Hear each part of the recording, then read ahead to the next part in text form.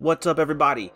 This is Carolina Mike, your host for SharePoint in 60 seconds, where you can get the information you need in the first 60 seconds. And if you want the gory details, stick around for a step-by-step run-through. Today we're going to show you how you can restrict access to a specific folder within a document library. Stick around. I'm a SharePoint expert, play with data extra, careful with my hands cause I gotta use them for work. Yeah, I'm a big old nerd, I like maple syrup on my pancakes, I don't care what you heard.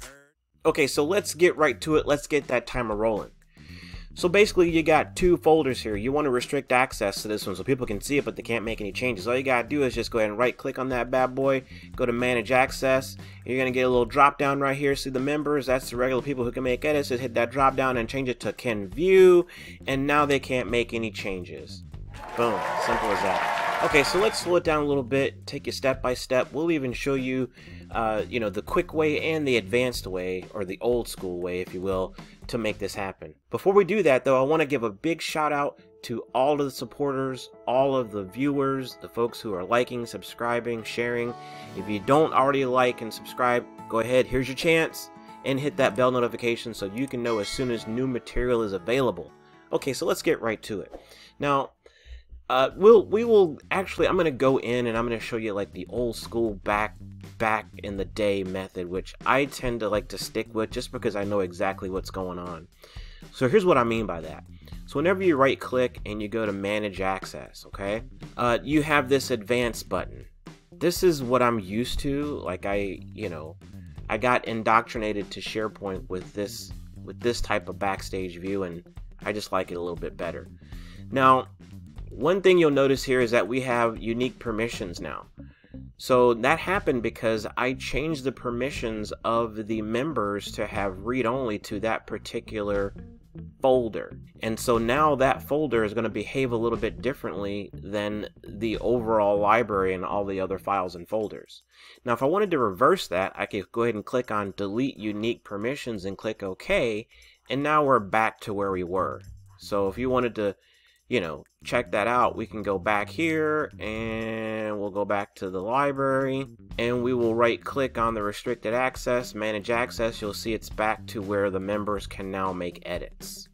So going back here, we can go into the backstage or go into the permission settings rather, and let's say you wanted to use this view versus the one that I showed you before. Maybe you just like this one better. So what you're going to do is, here, we're going to start back from the beginning, okay? We're going to start back from the beginning, just to make sure we're all on the same page. So, okay, we're in the library, and say you want to restrict access to this folder. So we're going to hit right click or triple dots, it's all the same thing. Manage access, advanced. Okay, so here we are. And what you have to do is you have to break these permissions. Now, when we did it before, it allowed us to automatically break those permissions.